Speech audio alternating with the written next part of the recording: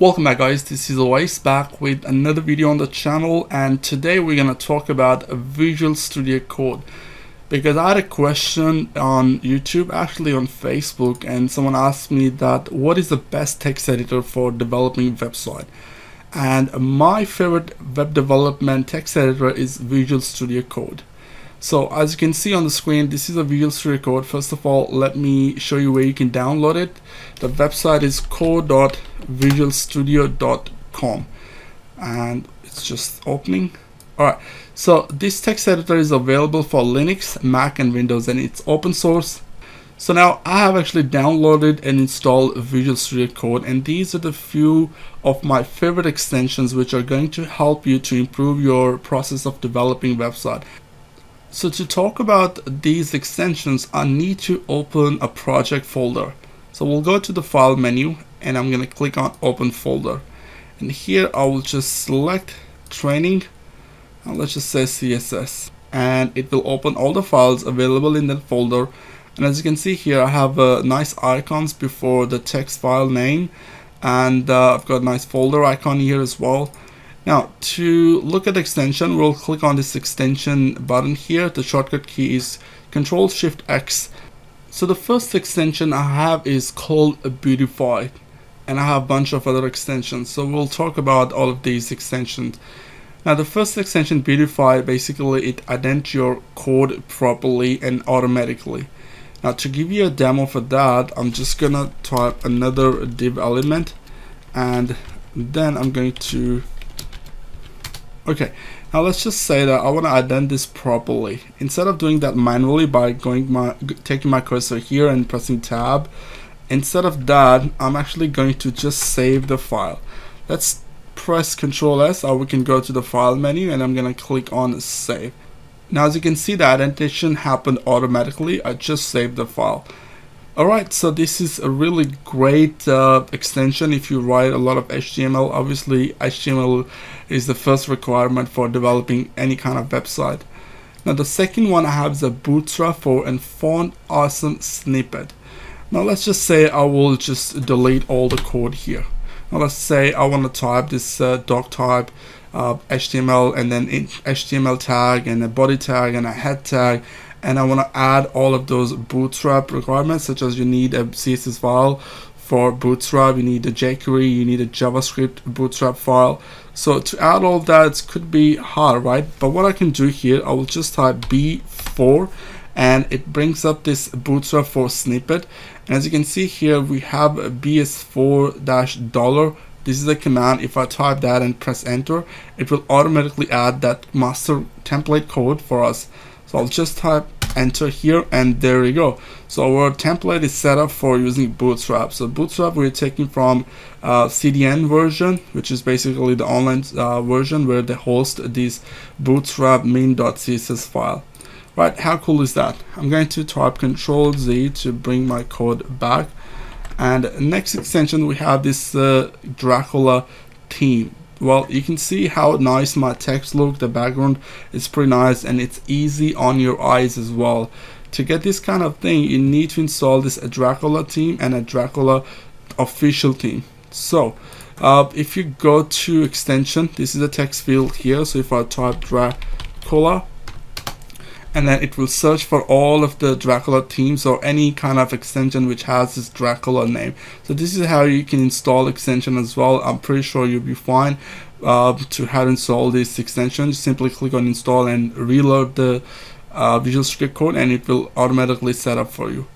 Now we'll just go back and I'll show you how you can change the theme once you install a Dracula theme. So if you go to view and then click on command palette, and here we'll just type theme. And here we have the options for prefer color theme and prefer file icon theme. So I'll just click on the prefer color theme, and here I have all the themes installed in the system in Visual Studio Code. So as you can see, I've currently selected this dark Dracula theme, which is, I think, looks nicer and pretty good theme.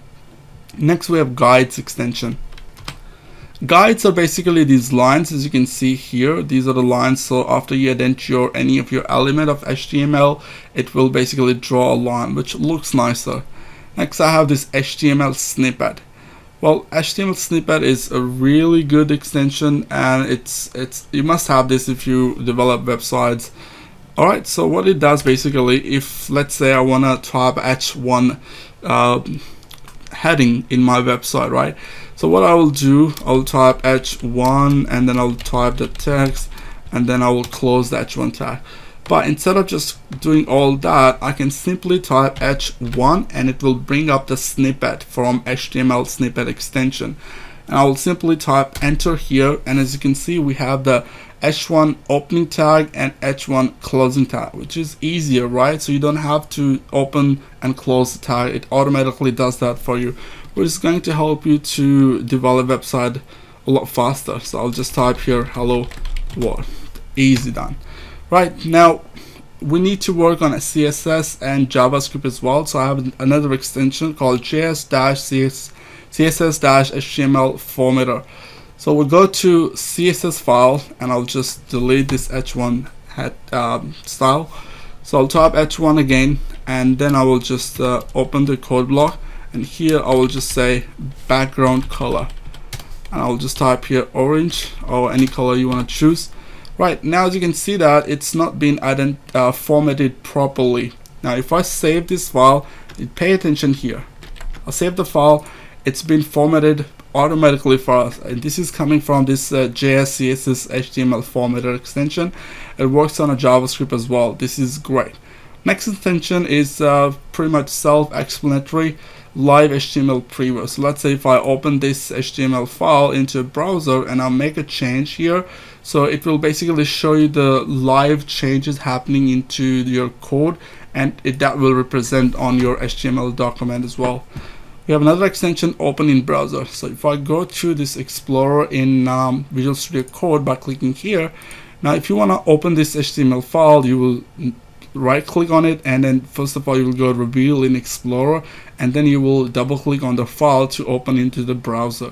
But with the help of that extension, you can simply go and open in a browser. If you click here, it will open this index file into the browser, so you don't have to go to your Windows Explorer.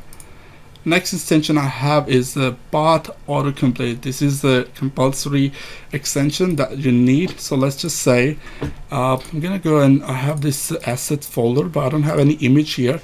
But what we can do here, I'm gonna start this image tag. So I'll type image tag and we'll do source, and here I will just type slash, and there we go. So this drop down menu is coming because of this path autocomplete extension. So if I tap slash, and it will automatically give me all the folders I have available in that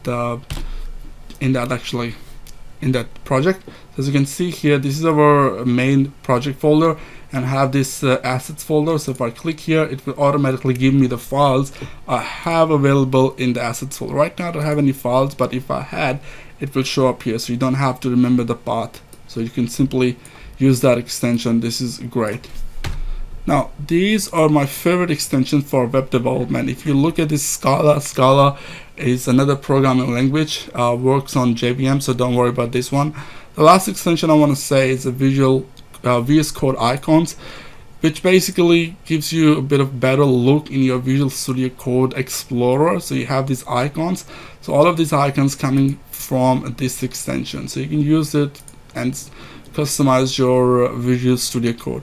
Now if you are using Visual Studio Code and if you have your favorite extension, please share them in the comments below so I can look at them as well. Alright guys, so this was my quick extension review, or you can call it my favorite extensions for Visual Studio Code, and I'll see you guys in the next video. Cheers.